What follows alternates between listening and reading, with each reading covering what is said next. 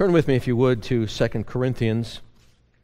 We'll look in a moment in chapter 5 from the book of 2 Corinthians. Paul had association with the church. It was his association really with the commercial city of Corinth during his second missionary journey, and he spent 18 months there.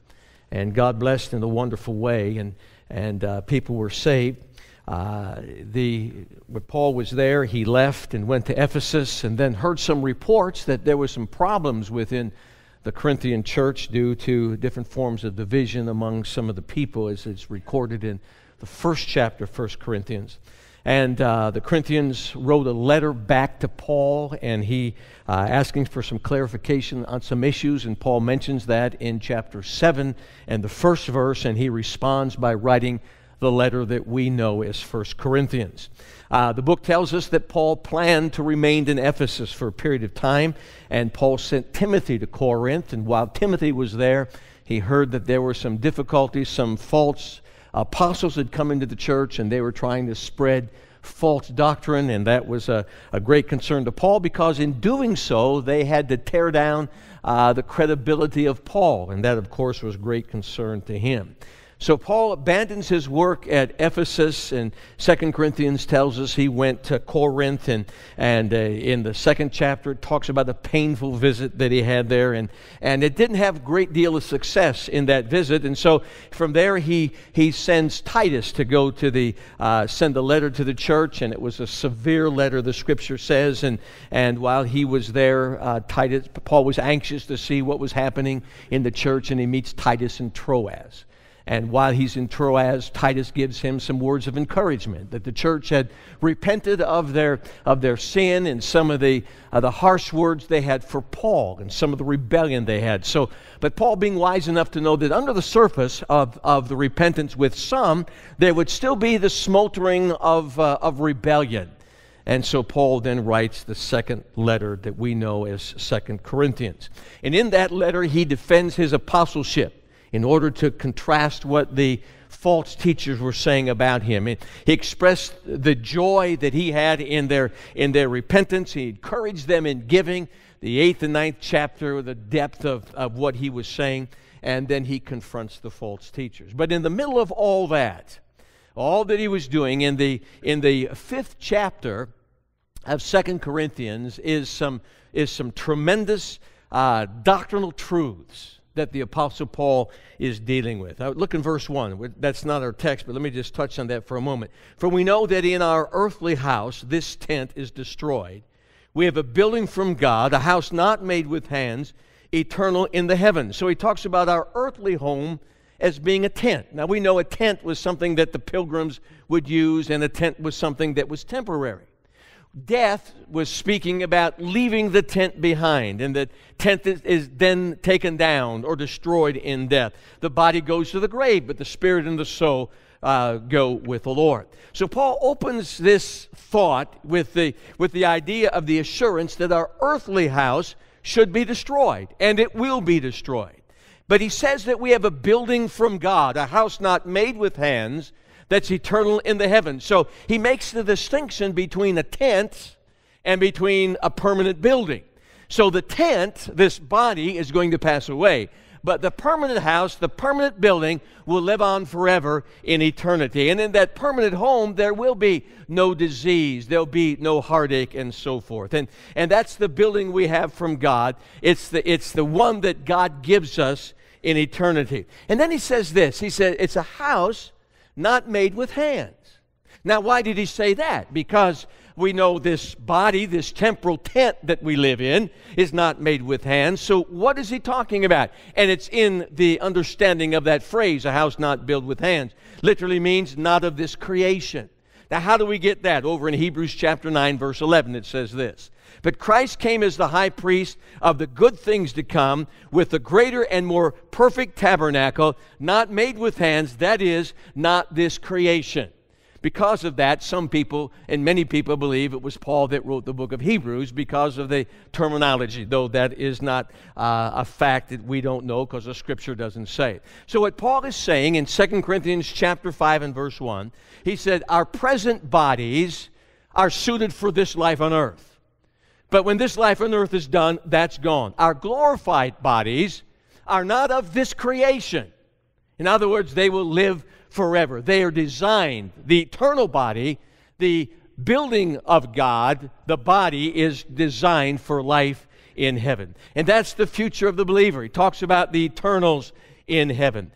The body no longer subject to disease or decay, but eternal in heaven. Then down in verse 6, he says this, so we are also confident, knowing that while we are at home in the body, we're absent from the Lord, for we walk by faith and not by sight. He's saying, all right, we're in this flesh, we walk by faith. We can't see what the eternity holds. We believe it because the Word tells us, but we walk by faith, not by sight. And then he says, we're confident, yes, well pleased, rather, to be absent from the body and to be present with the Lord. We leave this body, we leave this tent, we have our presence with the Lord. Therefore, we make it our aim, whether present or absent, to be well-pleasing to Him. So he said, this is our desire. Absent from the body, present with the Lord. Takes care of soul sleeping that some people believe. Absent from the body, there's no soul sleeping. There's no a time of non-existent. But he said, absent from the body, we're present with the Lord. And then I want to begin this morning in verse 10. He says, for we must all appear before the judgment seat of Christ, that each one may receive the things done in his body according to what he has done, whether it's good or whether it's bad. He said, we, talking to believers, we, the unsaved, stands before the great white judgment throne. Believers stand before the judgment seat of Christ. He says, we shall appear before the judgment seat of Christ. Literally, the Scripture tells us, the things that we've done are made manifest. The judgment seat of Christ reveals our life of service for Christ exactly as it has been. Not as we see it, but as God sees it. Not only the amount of our service or the quality of our service, but the very motive of our service. Again, the expression I use so often, why do you do what you do? All that is brought out at the judgment seat of Christ. Now, after sin, we sin after our conversion, and that will have an effect upon our service. But a believer is not judged for his sin at the judgment seat of Christ. That's already been judged at Calvary. So that's already taken care of. But we're judged for our service. The judgment seat, or the judgment of the believer's sin, took place at Calvary. Then he says in verse 11, knowing therefore the terror of the Lord, we persuade men that we are well known to God, and also trust are well known to your conscience. Paul is speaking about this reverential awe that he has of God. And he says, I'm convinced, knowing the terror of the Lord, I'm going to be out persuading men. He said, now my testimony before God is real, and I'm an open book before God.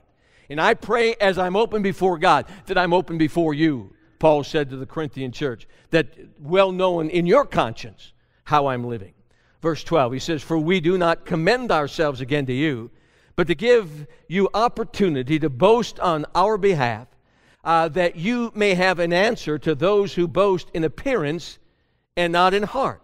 It's not the externality that Paul's dealing with, but it's the internal work. It's the working of the Holy Spirit within his heart. He said, we're not boasting about what we've done in the flesh. He talks about that in the book of Philippians. He said, but we have an answer to the false teachers, because this is real in our heart. For verse 13, for we are beside ourselves, it is of God, or if we have sound mind, it's of you. Paul says, if I look crazy, it's because, he said, I'm doing that for the Lord. He said, I'm sold out 100% to God. He said, but sound mind, understand, he said, this is for you, this is for your understanding. For the love of Christ compels us. It motivates us, because we judge thus that if one died for all, then all died. It's the love that compels. It's the love of Christ that moves him on. Paul says, as I look at this marvelous love of Jesus Christ, as I understand everything that God has done for me, understand the hope that I have in Jesus Christ, with all of that, he said, I am compelled, I'm motivated, I move on because I want to honor God. I understand his love. And he died for all, verse 15. That those who live should live no longer for themselves, but for him who died for them and rose again. Paul's argument really is irresistible. The Savior did not die for us that we might go on and live any way we want to live. He didn't give His life for us that we can go ahead and do what we want to do. He said He died for us, and we're to live for Him. We're to live under Him. We're to live according to His law. We're to live as He wants us to do. We're to live with Christ first and foremost in our heart. Verse 16, therefore, from now on, we regard no one according to the flesh. Even though we have known Christ according to the flesh, yet now we have known Him thus no longer. Paul said we don't judge by somebody's word. There was a time in Paul's life, he looked at the life of Jesus Christ, and he judged Him according to the flesh as an imposter. He said, but I no longer do that. Because I'm a believer. I know who Jesus Christ is. He's in my heart. Mere information about Jesus Christ cannot transform a person's life. It's not just in being informed about Him. It's only conversion that takes an effect in a person's life. And that's exactly what Paul is saying. Therefore, he says, because of all these things, therefore, if anyone is in Christ, he's a new creation, a new creature, new making. Old things have passed away, and behold, all things become new.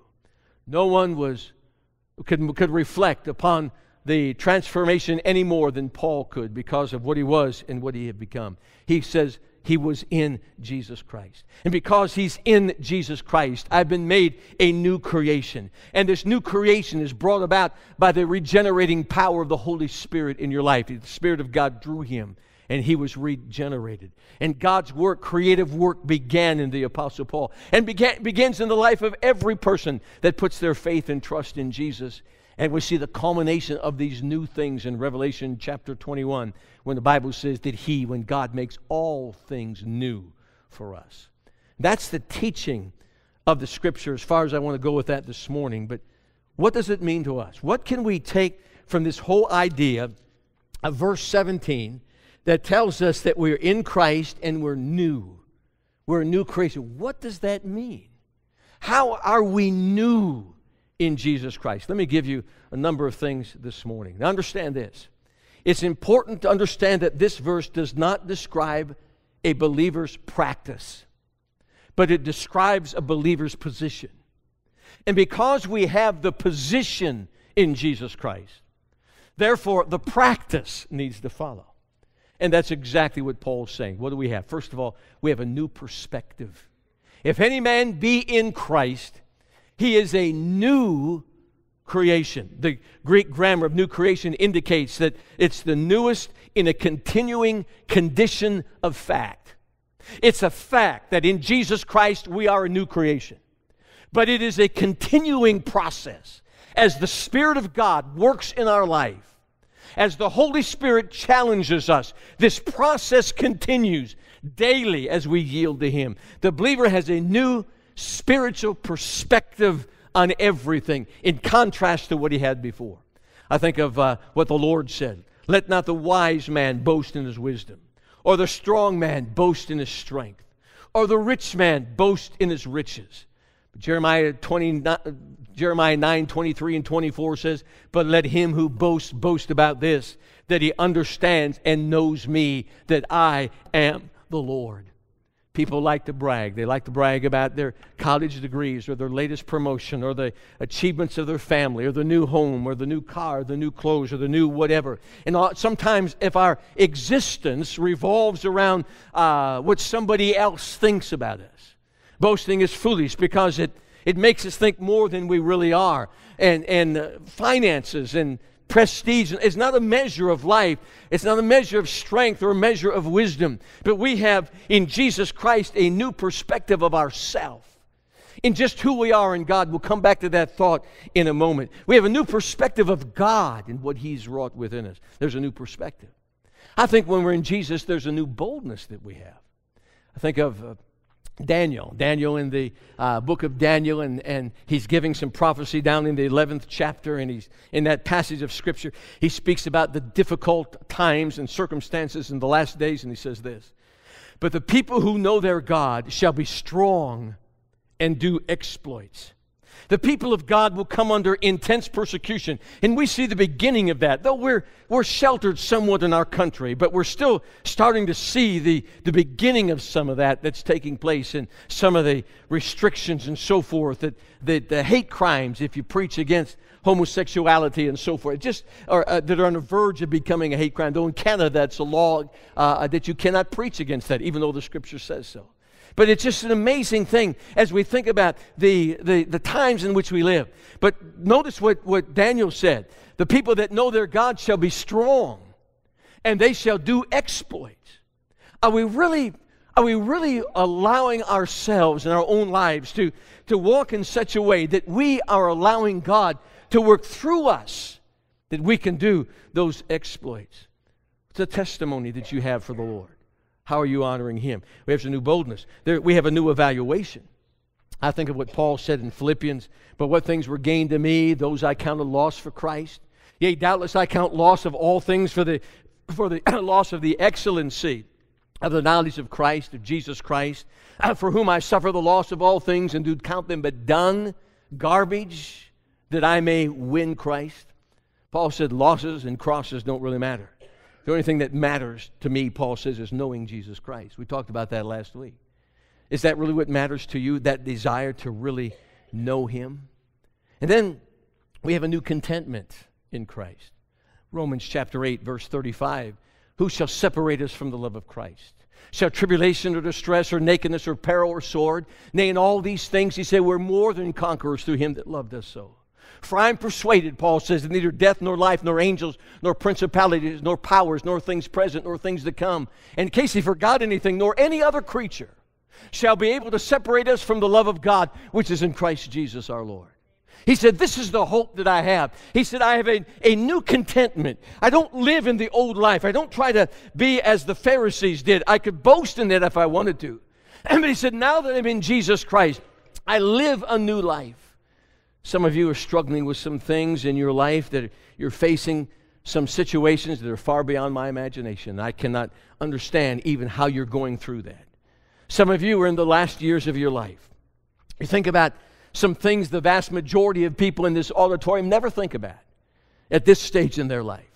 But nonetheless, those things are there and they're real. But our contentment today is not in ourself. Our contentment ought not be in our bank account. Our contentment ought not be in the things that we have. Our contentment needs to be in Jesus Christ.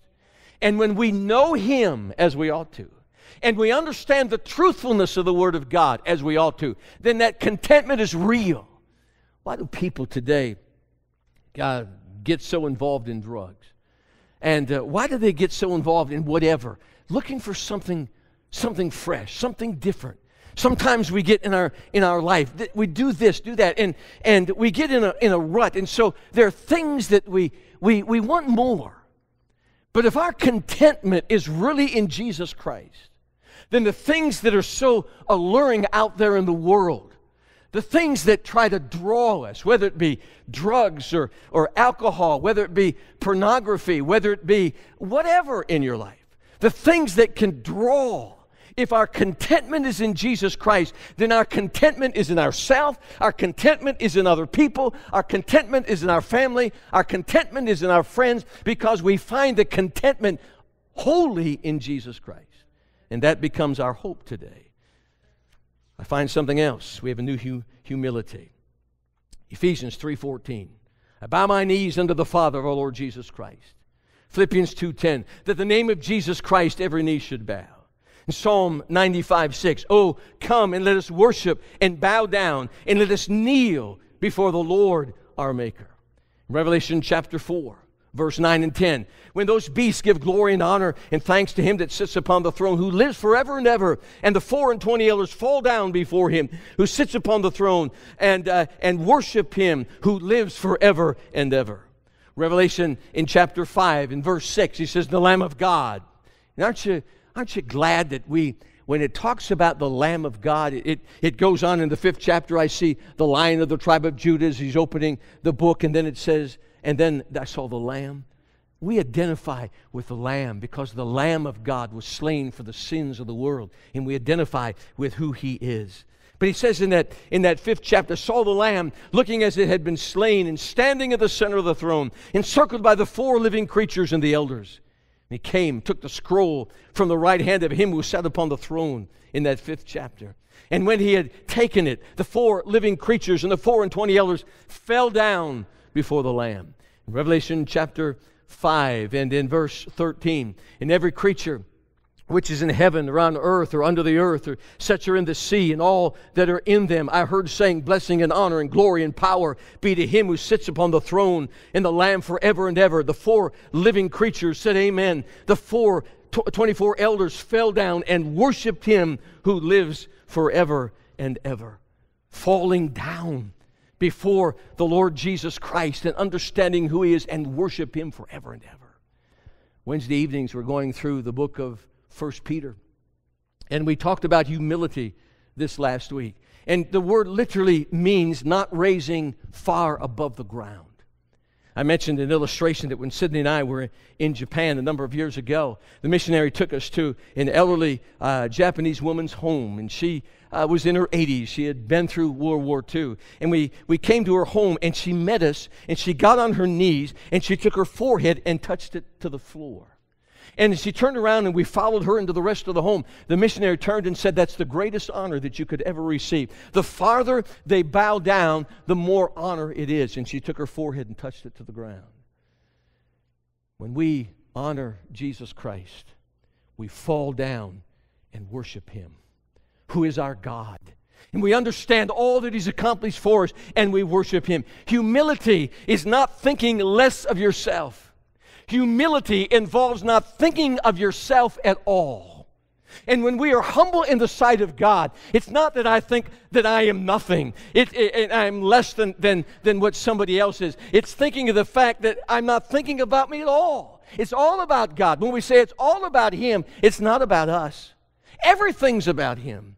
And if we could think about how wonderful he is, how glorious he is, then we can understand how humble and what humility is. And we don't even think about being humble because we are humble because of the greatness of our God.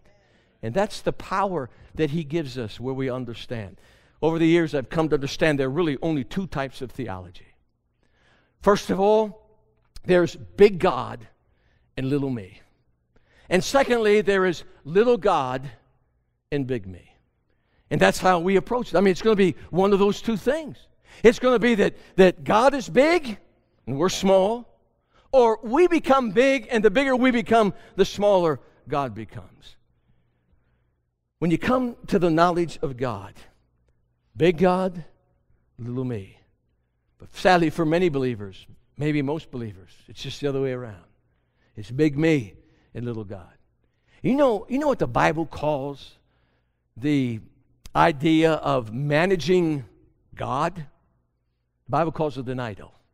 Because we have a God that we can manage. And man makes idols because they want God to be one that can serve his purpose. And so, God, I have this problem in my life, so you come to my rescue. And that's sometimes the only time that we ever think about God. It's when we have we will come on Sunday morning, but we compartmentalize God. We compartmentalize him with, here's our job, here's our home, here's our friends, and here's God.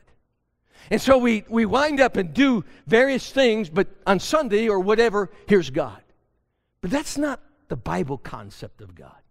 But God, if we understand big God, then God's involved in our home, our job, our friends, our family. God's involved in it all. We can't compartmentalize who he is. We understand that he's in control of it all. The God of the Bible is far bigger than we can ever imagine. And until we understand that, we're going to miss the truth of the Word of God, to know him and to know him better. And until we understand that, we miss the purpose of life itself. It's not the idea that I can go out and do what I want to on Monday because I've been to church on Sunday. It's the idea because I've been to church on Sunday and I'm reading the Word of God on Monday and reading on Tuesday, and Jesus Christ is part of my life Monday, Tuesday, Wednesday, as well as on Sunday, and Thursday and Friday and Saturday, and all this is involved in my life and my walk with the Lord. But we compartmentalize about who God is. Jimmy Baker, some of you may remember him. And he built people out of all kinds of money. He wrote a book. He was sent to jail, wrote a book, and his book was entitled, I Was Wrong.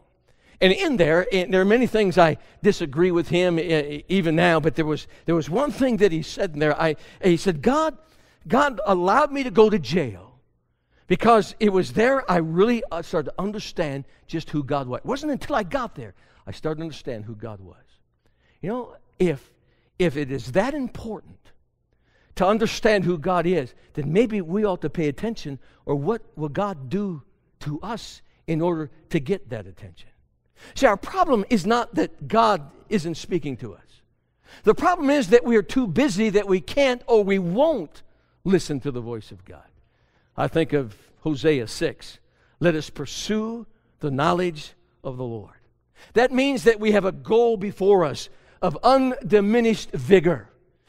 That we have this great desire, this knowledge of God, that we desire that nothing can turn us away from Him.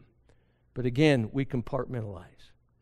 I read a book several years ago, Tony Evans, Our God is Awesome. I think I quoted from him last week. I took some statements out of there and just put it aside. And let me read this, what he says to drive home that point. He said, I quote, I can't fully explain what it means to know God. I can use the terms, but it's like defining a kiss. Webster has the terms. He calls it a caress with the lips, a gentle touch or contact. But anyone who's ever kissed somebody knows the kiss is really much more than that. You can't fully explain it, but Lord have mercy when you get it. It's good when you get it. But he said, I can't fully explain it. What it means to know God will feel like. But I know that you will like it when it happens, end quote. I can preach and you can listen, but you'll never fully understand until you begin to know God personally. You cannot define fully an encounter with God. But let me tell you, when you get it, oh boy, there's nothing like it. That encounter with the Lord. And I'm not talking about one time, but those are encounters you have, those mountain peak experiences. Not going to be in a mountaintop all the time.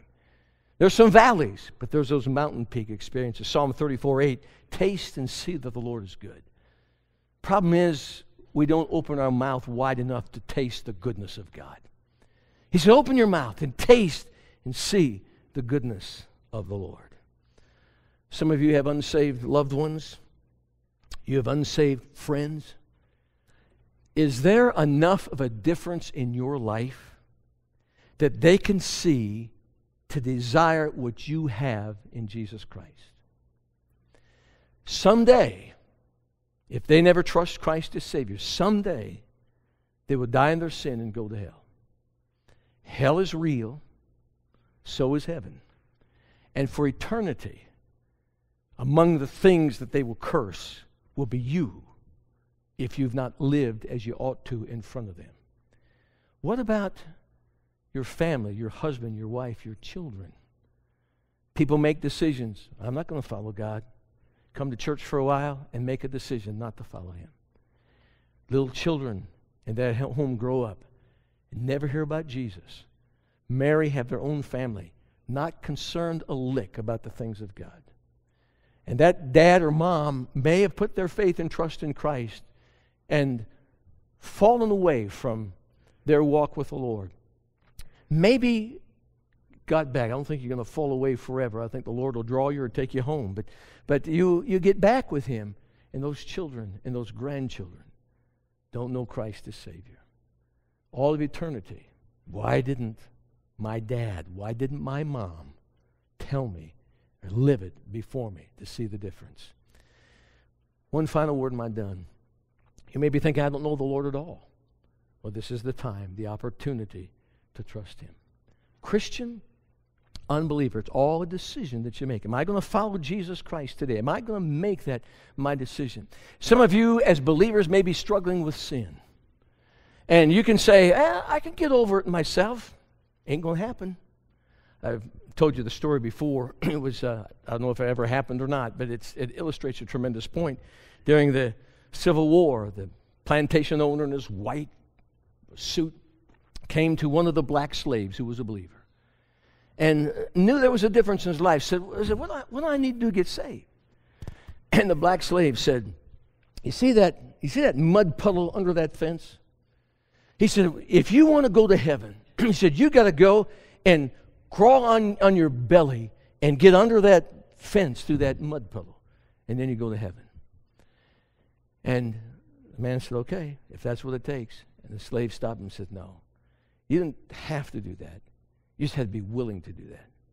And the point is, if you are going to repent of your sin, if you're an unsaved person, repenting, if you're a believer struggling with sin, if you're going to repent of your sin, the point is this. You have got to be willing to say, God, whatever it takes, I am so broken, I'm going to do whatever you want me to do to be right with you. Whatever humiliation it may be in my, it doesn't matter, God. And the Lord says, well, you may not have to do that, but this is what you need to do. You know, the idea, we have to be broken before God. And if we're not, in almost 45 years of ministry, I've seen where people have said, okay, I'll do that, but they don't. And before long, they're back in their sin. But when you're broken and really broken before God, because you know who He is and you understand who you are, and that whole humility, and you're broken before God, then there's repentance and there's a renovating life that God has resurrected again for His service. Do you know Him? Are you trusting Him as Savior?